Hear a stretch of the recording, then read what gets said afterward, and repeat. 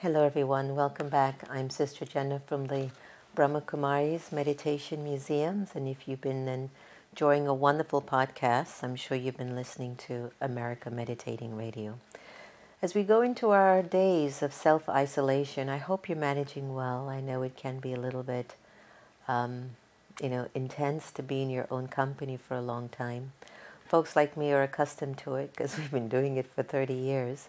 Even though we've been so socially driven, I can still find so much space within myself to say, I still haven't fixed this particular area, or this particular part in me is still lacking. And so we're all in this together.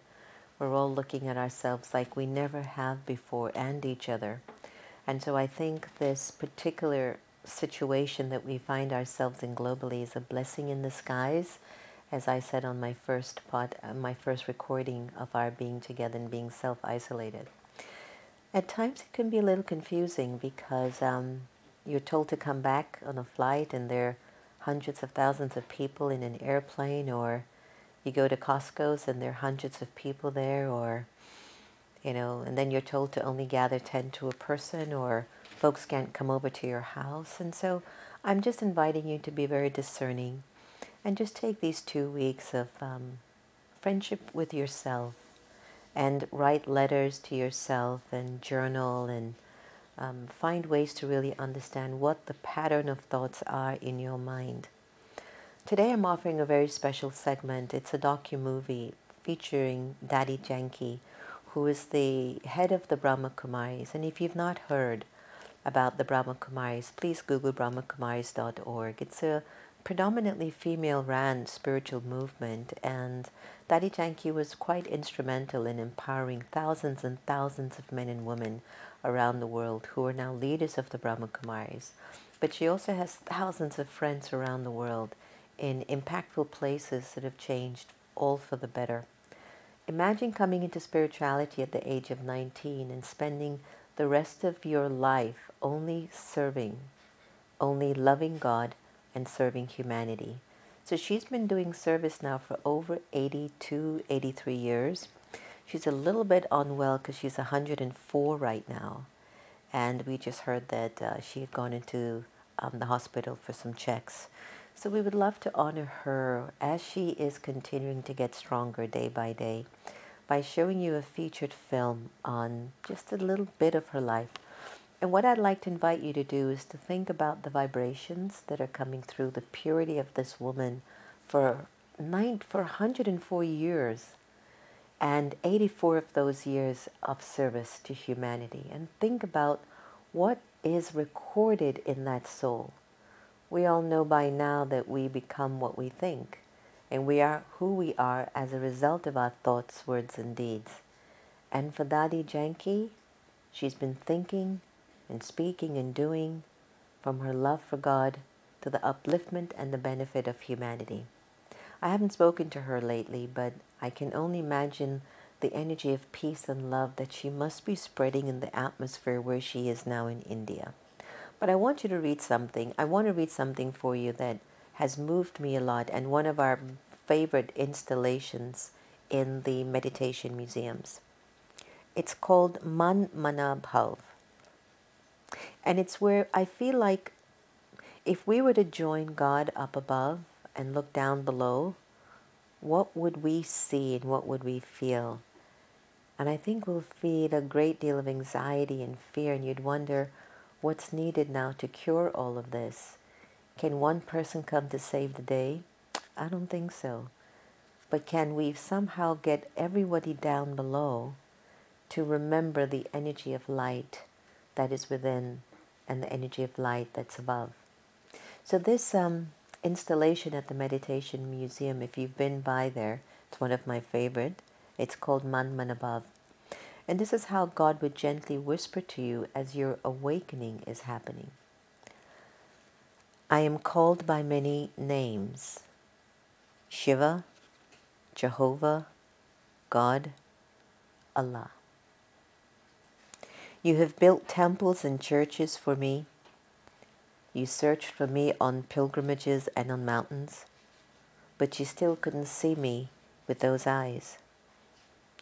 My form is a divine subtle light like a shining star, and I reside in a world of consciousness far beyond this material universe. And you too used to reside with me in a supreme abode of timeless peace and silence. Your form is like mine. You're divine, subtle, eternal. You're like a star. You are a soul, and the soul is an actor, and you are playing your part through the body in this unlimited drama. So change is inevitable, so there's no need to be attached to anyone or anything.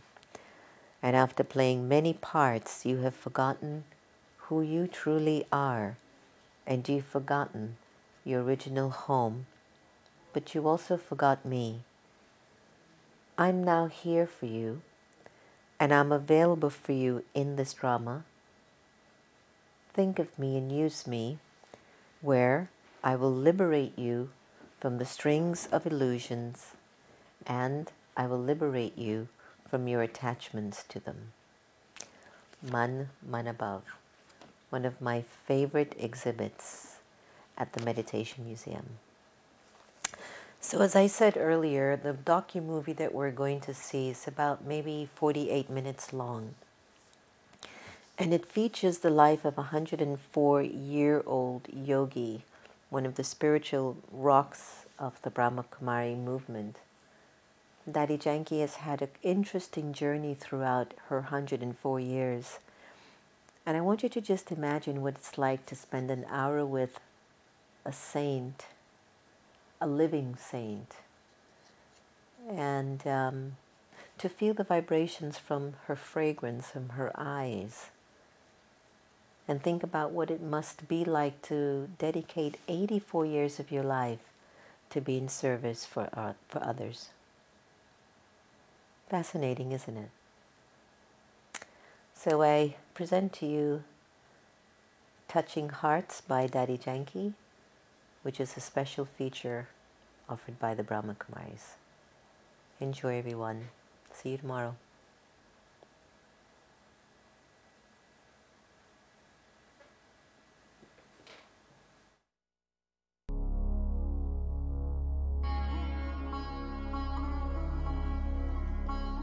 Electrician knows how to connect the wire to the right place to let the current flow.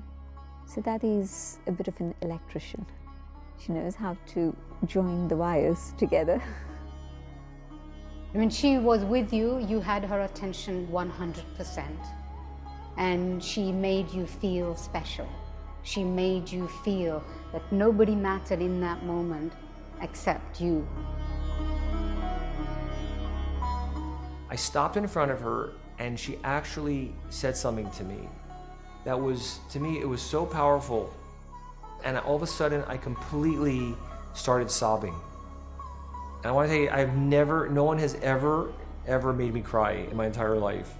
I mean, even when my parents died, I didn't shed a tear. I don't cry.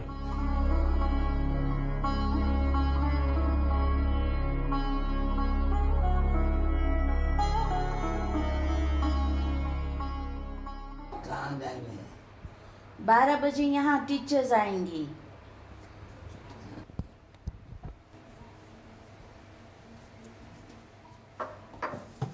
She does this every time I put powder on. She takes my sari and she wipes her face with it. Behind those fragile little hands, there is a great story to tell. A story that is now more than 100 years old. It's an extraordinary story. One that speaks to the heart of humanity. Also, wherever she goes, she'll always go to Baba's room before she leaves. For the past 20 years, Hansa Chapaneri has witnessed this story unfold, looking after Dadi with tireless care wherever she goes. बाबा को मिलके फिर खाएंगे. ऐसे भी खा सकते हैं ना याद में.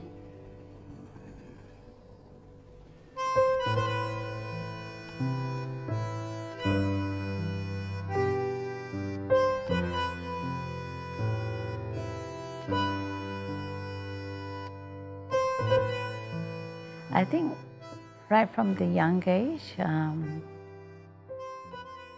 I've always been a caring person, especially with the elderly.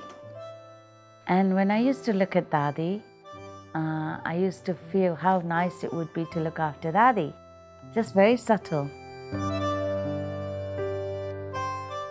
When Dadi used to be going to different programs in the UK, 1 hour, 2 hour drive, I used to really feel for her that everybody's gone to sleep and how will Dadi come in and and she has to climb these stairs and she might need something, she might want something. How can I go to sleep? Everybody's gone to sleep, who will help her? I used to have these feelings, Every detail is highly significant in Dadi's story, every step she took. And 20 years ago, Hansa could never have imagined the journey that would give Dadi the power to touch so many lives. She is the one who opened the door of my heart to allow God to come in.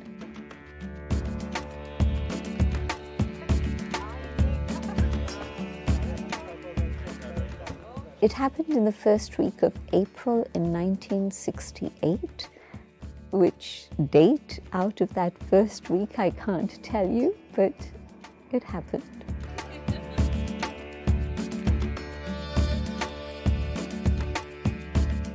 What happened was she spoke to me about conscience, and that was a very important trigger because I'd been thinking about choices and how to make choices and feeling that I didn't have enough capacity to be able to make my choice. Permissive society, Western traditional society, Hindu society, I didn't know which way to go. And she picked up on that. And so she talked to me about cleaning the conscience. And I said, how? She said, meditation.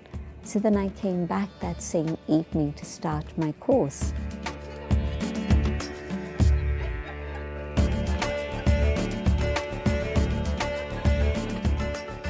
So the first day was the awareness of the soul, and I felt as if I was flying home, I wasn't walking home.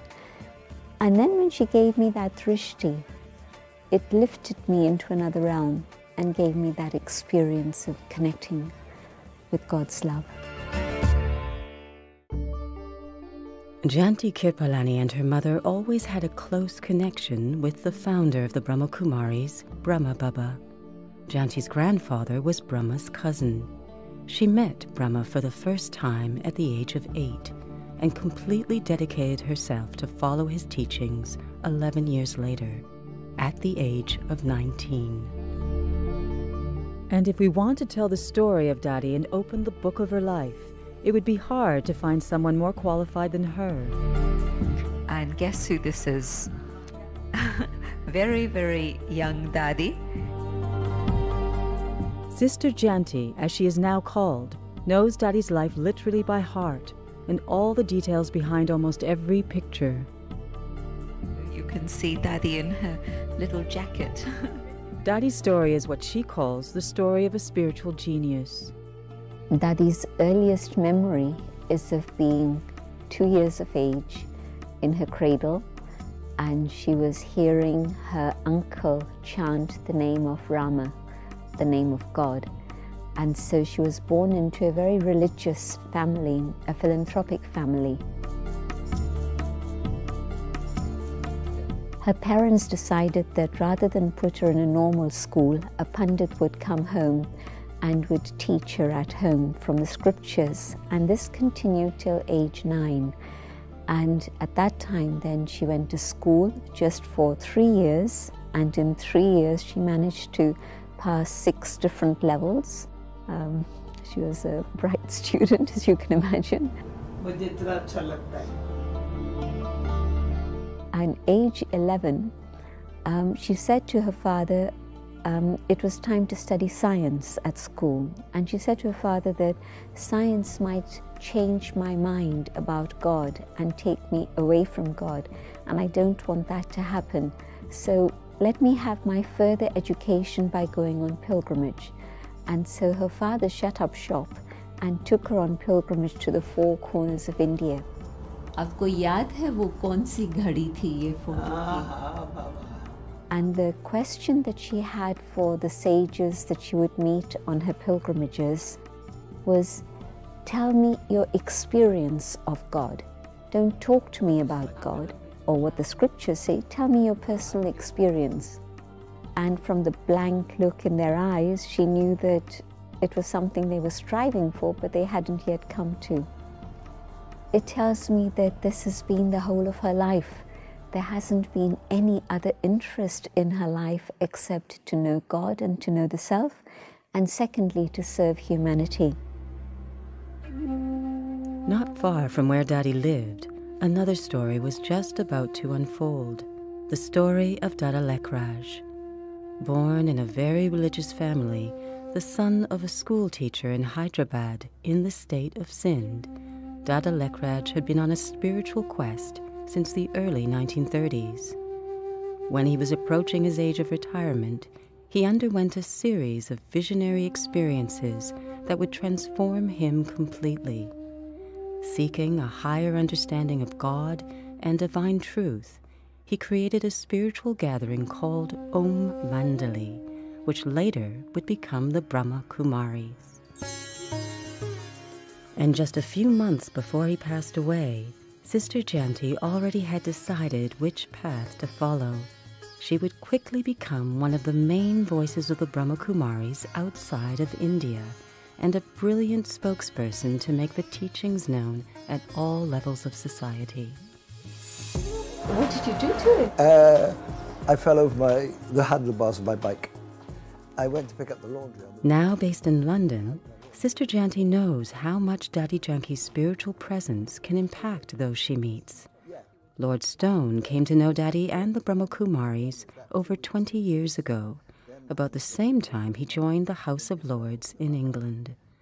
Thus began 20 years of spiritual friendship that would bring a new perspective to his work around the world.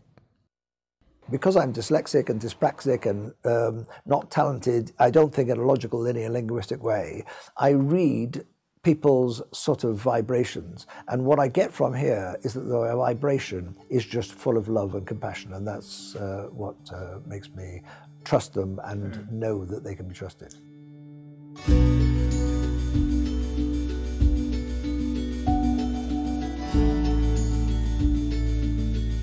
What the Brahma Kumaris and Dadi Janki in particular taught me was that there isn't only one truth. That there's your truth, Andrew, from your culture, and there's their truth from their culture. And that what you have to do is to open your heart and realize that people have different truths. And the trick is to work out how these different truths can live together. And therefore, you listen to somebody more intently. You understand why they believe what they believe, and you accept that they believe that, and you know that you believe something else, and then say, well, how can we work this out together? Now, this has been massively helpful for me. I'm working at the moment with Palestinians and Israelis and Egyptians and Jordanians, and what I'm able to do, and they all can feel this, is that I understand their narrative. I believe it, and I believe it as their narrative. I don't believe it as my narrative, and I try and share mine and say, look, how can we work this together? When Dadi Janki talks to 500 people in a room, she doesn't talk to the crowd, she talks to everybody individually.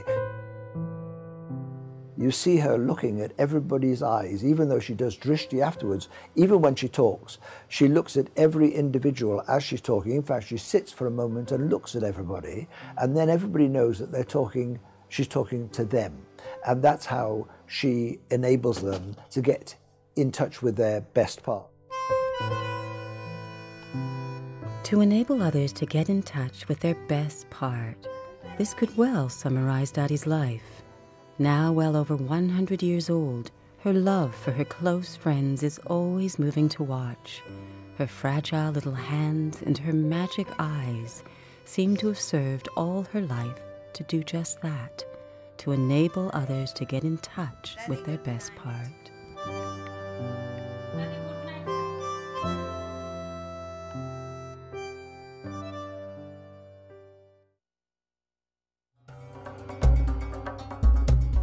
In 2010, Dadi Janki decided to revisit where it all started for her. For the first time in over 60 years, she returned to Pakistan, to what had been the Indian state of Sindh before the partition of India. This was where she was born in 1916. In 1937, Brahma Baba had just created a trust to which he surrendered his wealth.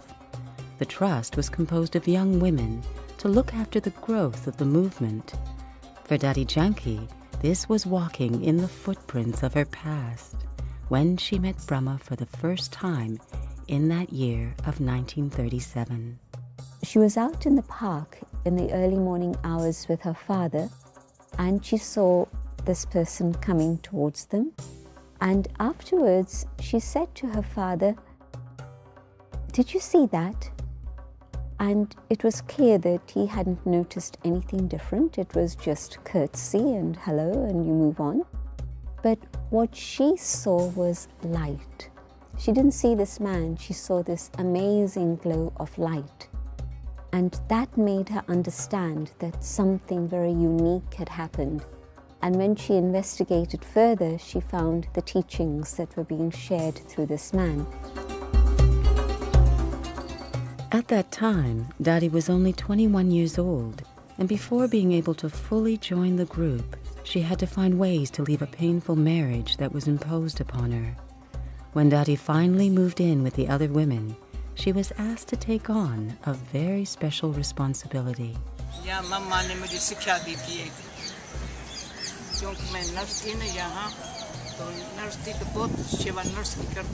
And at that point, she was asked to become the nurse for the community. And she took on that role of nursing anybody who was not well and taking care of them, even though her own physical health had never been strong. She'd already been through pneumonia and TB and all sorts of things.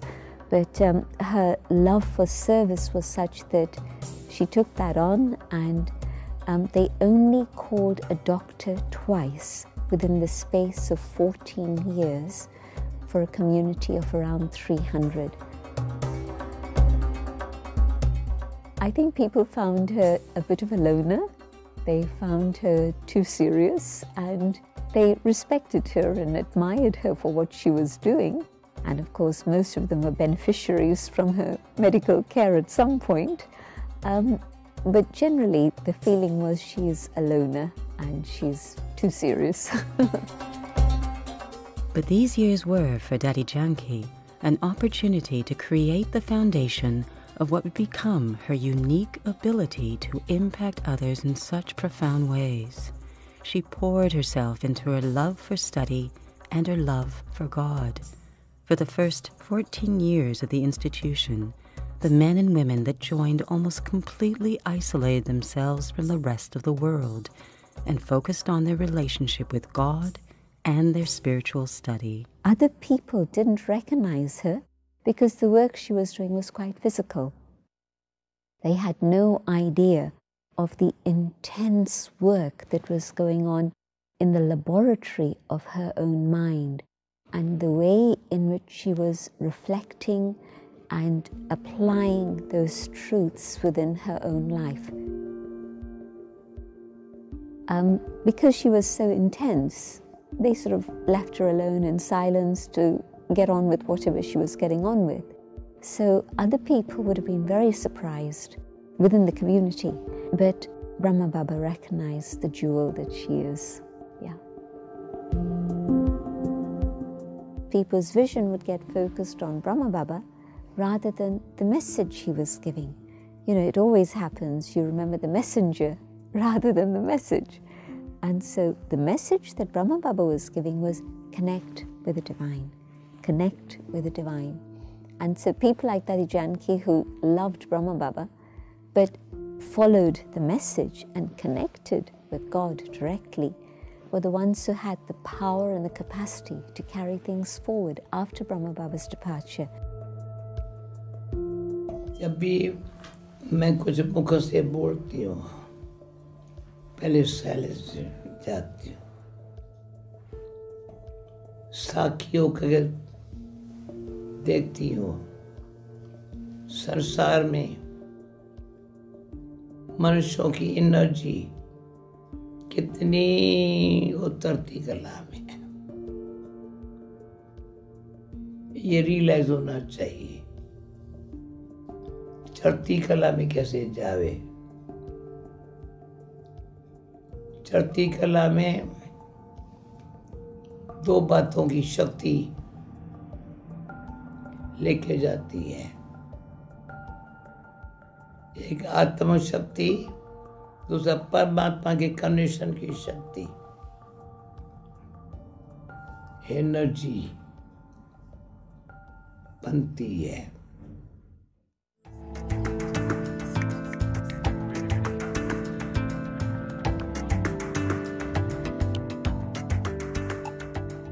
From 1974 through to 1978, Dadi and I lived in Tennyson Road, and in that period there was some weeks in which it was just Dadi and me. There was nobody else at all, so that was very interesting. Yeah. When Dadi Janki arrived in London in 1974, in the house on Tennyson Road, a few senior teachers of the organization had already been there for a few years, since 1971. But Dadi's presence would change everything. Every time I go there, the memories of the Dadis having stayed there comes alive. So it's still very sacred and special. And so it's a very special place still. Welcome, brothers. This room has very good vibrations because Dadi and I used to stay there. We actually lived here in the night and did classes during the day in the early morning. So our early morning meditation was also here.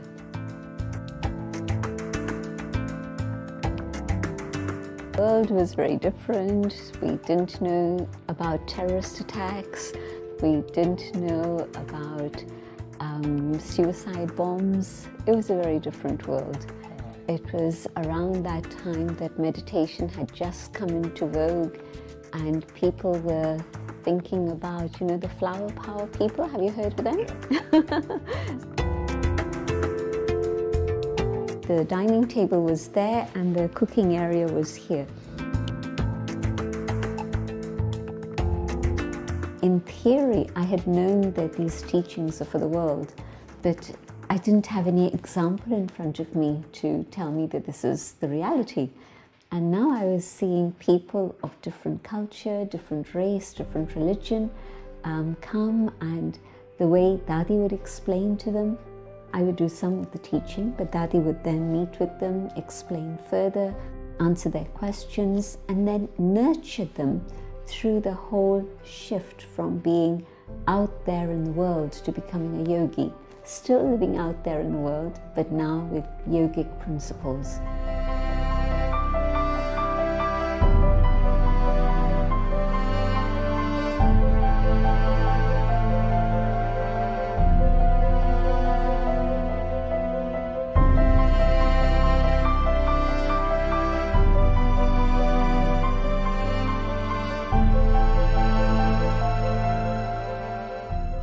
Yes, all our Dadis are amazing yogis, but it took somebody like Dadi Janki to actually establish something here. And she was absolutely the right person because her deep understanding of spirituality and the way she translates it to others and how they're able to then digest it and apply it in their life.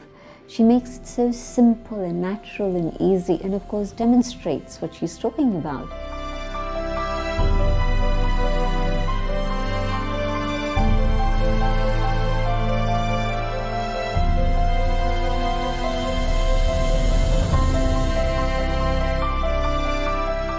सच्ची दिल है, मजबूत दिल है. When there's a true heart, it's a strong heart. हम किस पर depend नहीं हैं. I don't have to depend on anyone. भगवान को साथी बना लिया है. If I make God my companion, भगवान हमारा साथी है. so God is my companion. Okay? Thank you. Om Shanti.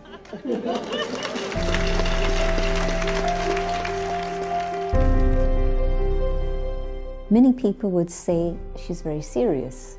And I think back and I say, yes, she was probably, but she was here for 40 years. So the latter part, she would be so humorous.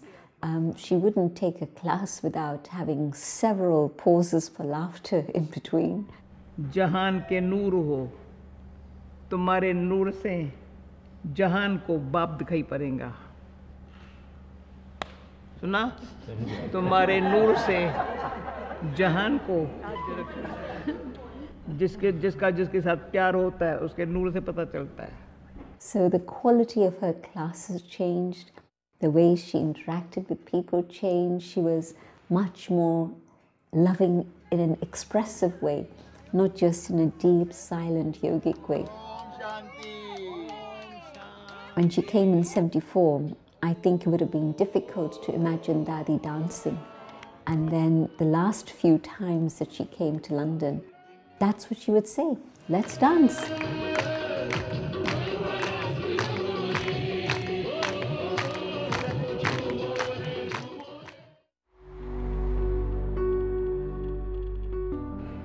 From a small little apartment on Tennyson Road, Dadi Janki brought the Brahmakumaris to the level of a full international organization. The main center in London became the international headquarters for centers outside of India, reaching out to countries all over the world. And every location would develop a unique relationship with Dadi Janki. So her faith and her commitment created this building. I absolutely believe that. Architects were involved, contractors were involved, financial people were involved, engineers were involved, of course, but it was Dadi's faith and commitment that actually made it a reality. And the same for Oxford.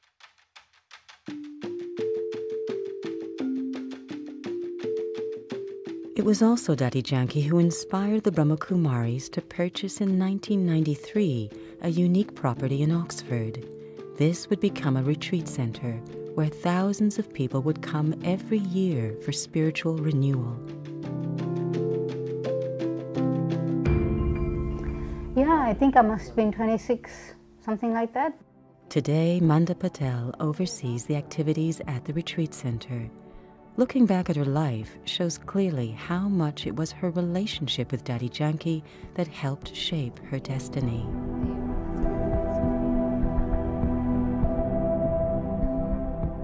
And by the time I was 21, I don't know, something just made me feel like I really need to think about what do I want? Do I really want to do this thing that, you know, everybody... There's a part of me that did want to get married and did want to be kind of, you know, have a happy life like that. But then there was a part of me that felt that there's got to be more to life than that. There's just got to be more. She really had an impact on me from the first moment I met her. And somehow the things she would say about me made me feel that I would know myself through her. And I think I'm not the only one that she's done that for. She's done that for a lot of people. And I think her speciality really is that she makes you feel seen. The moment you're in front of her is that there is nobody else that exists for her except you in that moment. She touches my heart where I feel no one else touches, in the sense that she makes me feel something deep inside me that comes to surface. And as I can genuinely say, I can't think of anybody else who makes me feel like that. She's the only one who can move me to tears, actually, I can say. Only one. There aren't many people that can move me to tears, just being in their presence. I can just be making that eye contact with her, and I could be the Ganges start to flow, and here we go.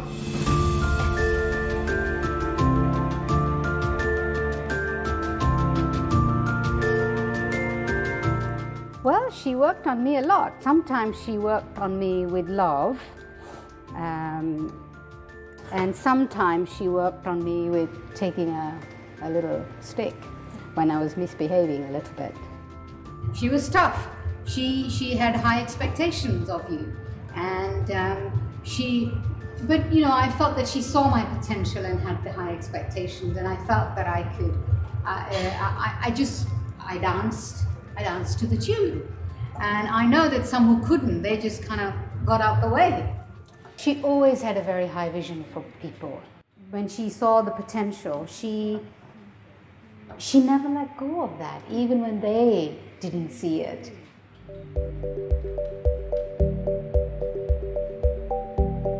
I would be upset with her, or sometimes I would say something to her, I'd do something with her, and she would kind of, well, don't do that, or don't say that, or something, and then I'd say, well, fine, I'm not going to say that, don't ask me again. I did that with her a couple of times.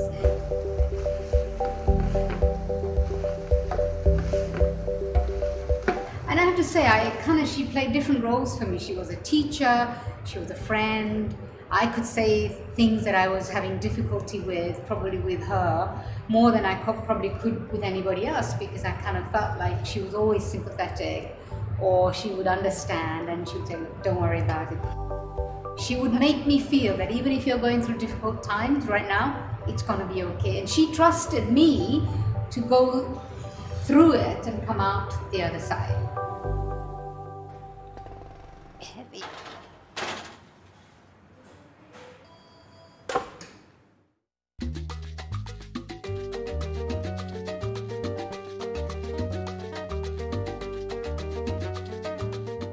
I'm in the garment business, and actually the company I work for is the largest men's sportswear company in the United States currently.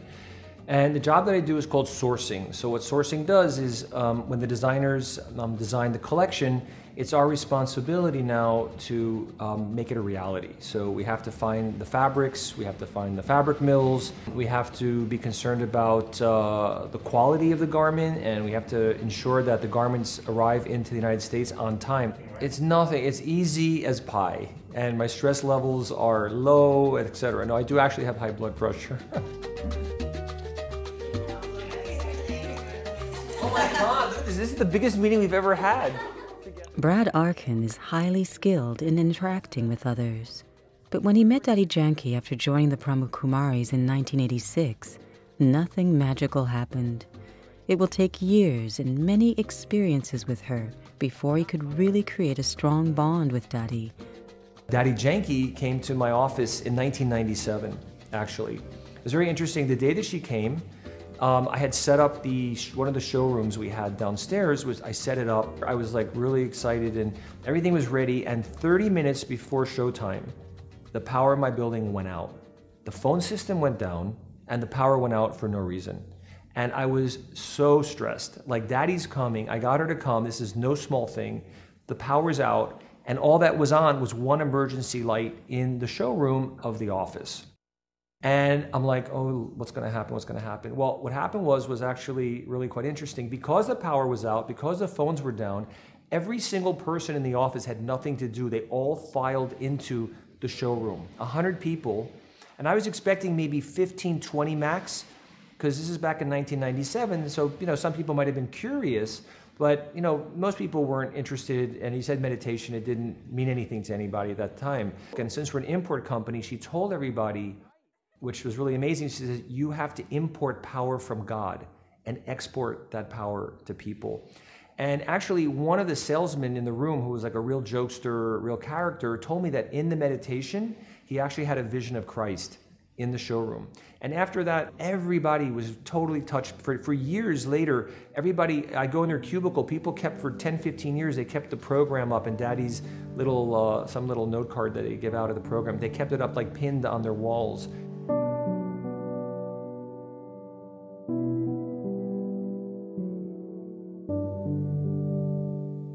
For me, it's the same pattern. Like I don't consider myself, even though I'm in a big job and I maybe exude an extroverted personality, and I'm not necessarily shy, but I'm extremely unsure of myself, like very insecure. Like sometimes I have no clue really what my qualities are after all this time. Like I hear about them, people tell me about them, but I just don't buy into them. Like, who are they talking to? Like, who's behind me, you know? But the one thing that Daddy's done for me, it's like been the ultimate confidence builder. I mean, she's seeing something in me that I just don't see. And every time I leave that room, like, I feel more empowered.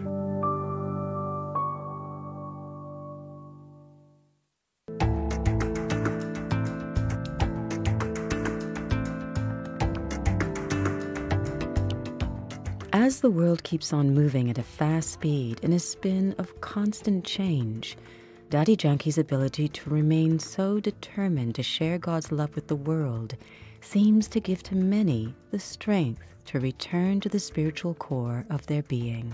Okay, so this is a very personal story. So I have no capacity to love myself. I find it very difficult. I can love other people, but then when I try to love myself, I find it very difficult because, as I say, I had an abusive childhood. Daddy tries to reverse that, and she can. And she is massively perceptive. So, if I can tell you, so about 10 years ago, when she was 93, and I'd been coming here for 10 years, at the end of a talk to everybody, she offers you toli, which is a lovely sweet, which I like, which is grown with love and picked with love and cooked with love and given with love. She gives you toli and she gives you drishti, which is she's channeling love into your eyes. She does it with 50, 100 people, each individually after every talk. So I'd been coming here for some years. I kneel in front of her, I take the toli, I look at her, and she said, "See me afterwards." So I thought, oh, what have I done wrong? So I had to wait till everybody finished. I go to a room, I take my shoes off. She said, "Andrew, I've been giving drishti to millions of people, and I give you drishti, and everybody knows that I am a spiritual being and I can channel from God and give you love. Everybody else opens their heart and takes it. You sit down there and you try to give me drishti, Andrew." She said, "I'm 93, you cannot seduce me. I am telling you, you have to open your heart and let me give you love, okay? And I'm going to do it now." And she went to do it, and it really hurt, but I was able to take that. And for the first time, I was able to feel that I could accept and deserve love. Now, only when you love yourself can you give real love, and that's what she does. And if we can, all of us, accept that we are lovable and love others because they're the same as us, then that's how she helps. You didn't come, did you? I have to stay here and make sure. Miss Kia. Security. I know. Nobody else would do, Daddy. Security, Daddy. And also to open the house when people come.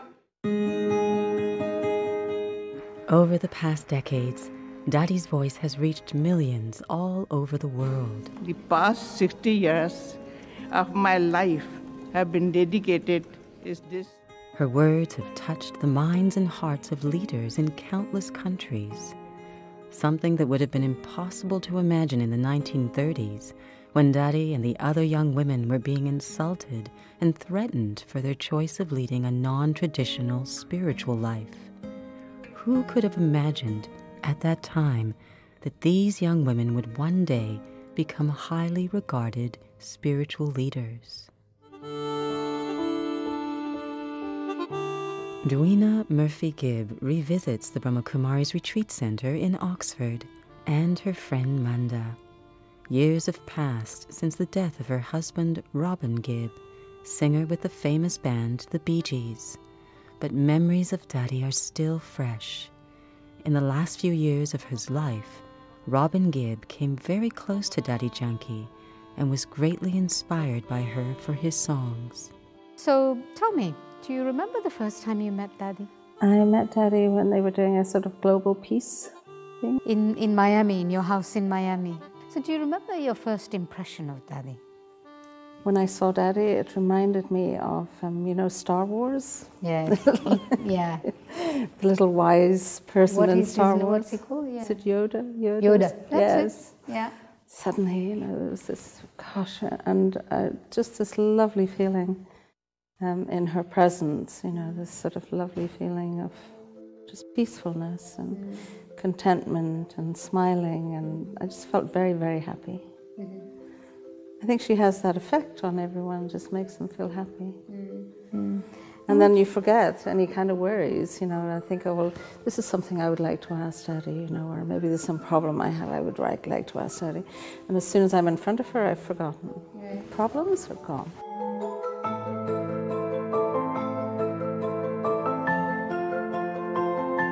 I actually witnessed Robin meeting Dadi a few times and always felt his willingness to come and meet Dadi and be with her. I know Robin was lovely. He just sort of, I think he fell in love with Daddy a bit, whenever she came to the house and was talking to her, and he was he felt close to her wisdom. Daddy just talking, her wisdom coming through and things was also almost like auditory. I can't explain, but he felt it was coming from somewhere else as well. She was a conduit for something that was also fantastic in his life when he was writing his music. Oh, I've got some photographs as well. Wow, let's see.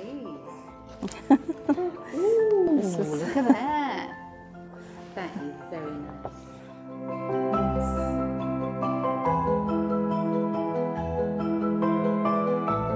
What about that? Robin had written a song, didn't he? Yes, Mother of Love. Yeah, tell me about that song. He was inspired to write the song, Mother of Love.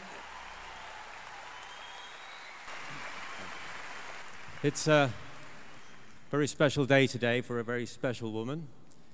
Dadi Janki is 90 years old today.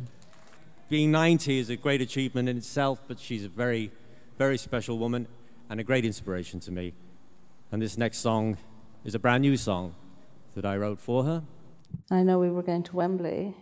He still had it written on the paper. Do you remember? He was actually holding the paper, reading it as he was singing. Everything we have in life is changing. You are all I need to keep me still. Mother of love, angel of light, I'm a long lost child, so alone in the night. Mother of love. Sometimes I look at her love for God and I said, I just wish I had like a 20th of that. Like, where does that come from? Even when she said even before she came to the Brahma Kumari, she had a love for God. I never did. I had a respect, but an awareness there was a God, but I had no feelings of love or devotion at all. Keep me warm, always be my lighthouse in the storm. Sometimes I just want to taste that for like 1 second. Like, what is that like? Mother of love, angel of light, I'm a long lost child, so alone in the night. Mother of love, angel of light, you have saved this soul, you have woken me, Mother.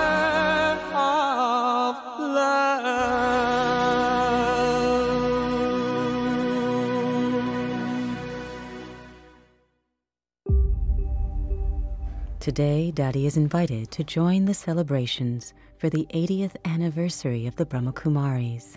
She has been at the head of the organization for almost 10 years, and now, at more than 100 years old, she still finds the energy to continue.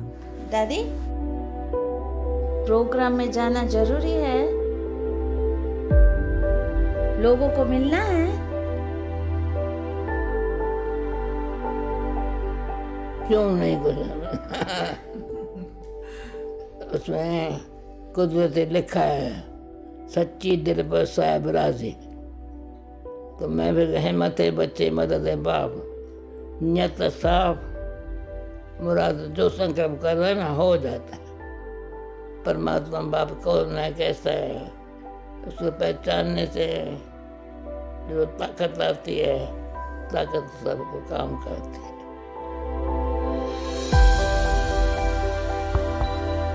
20 When one understands how fragile Dadi's health has been for her entire life and sees how much she has accomplished, it's natural to wonder about how she will be remembered in the future.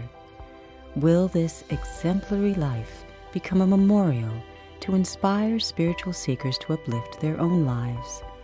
And for those who received so much benefit from her, how will they honor her memory in their personal lives?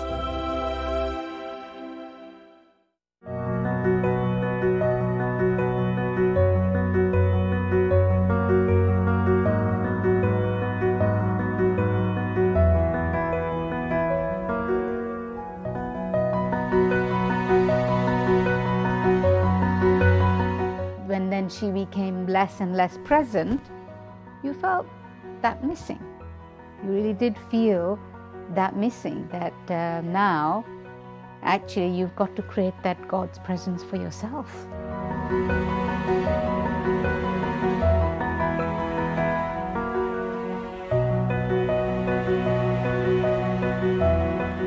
And nowadays people are asking me, like, I need to meditate. The other office we have in New York asked if they could have meditation classes as well. And I never actually pushed it. Human Resources approached me about it. They said, can we have meditation on site? My thing, when Daddy does leave, it will be a big loss. But the only way to honor, her life will be to become everything that she's pumped into me. One day I hope that I will actually, make good on all of those things that she has told me about myself. I feel that I need to honor her and what she's, all the time I spent with her by actually, doing that.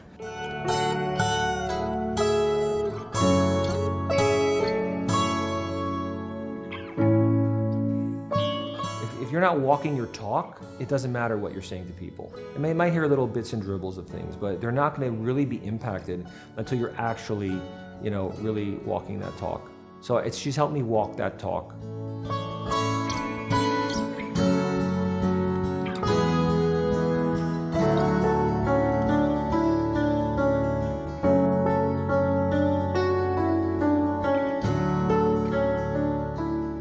I realise this is a film dedicated to Daddy, and therefore I think that what you'd like me to say is that what I feel now and again is Daddy's love, and it helps me. But no, the way she influences more than anything else is that when I feel I'm just going the wrong way, I see that finger going like this, and I can see Daddy saying, Andrew, don't do that, and that happens quite often.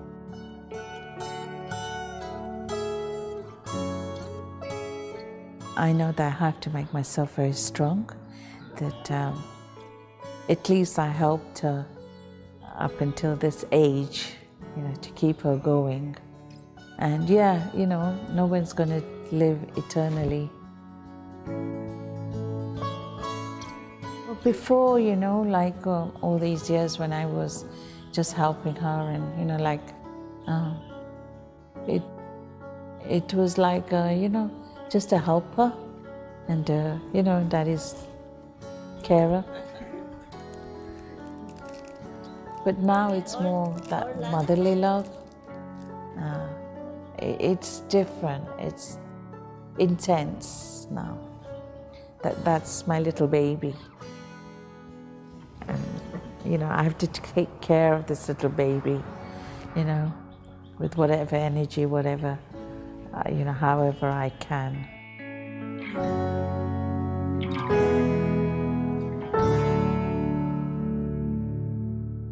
हाँ दादी, क्या चाहिए? आप चाहिए दादी, आप चाहिए. There are not many people who are able to touch heads and hearts. Daddy is able to do that.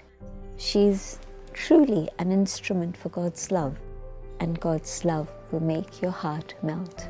Okay, Daddy, Om Shanti. Daddy.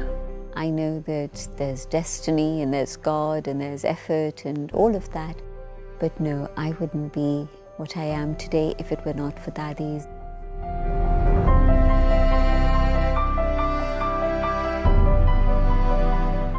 The hearts and lives she's touched, this is the legacy. And just like people here in this room, we've all been touched by Dadi. And so I think that this is maybe the biggest legacy you can leave, touching people's lives.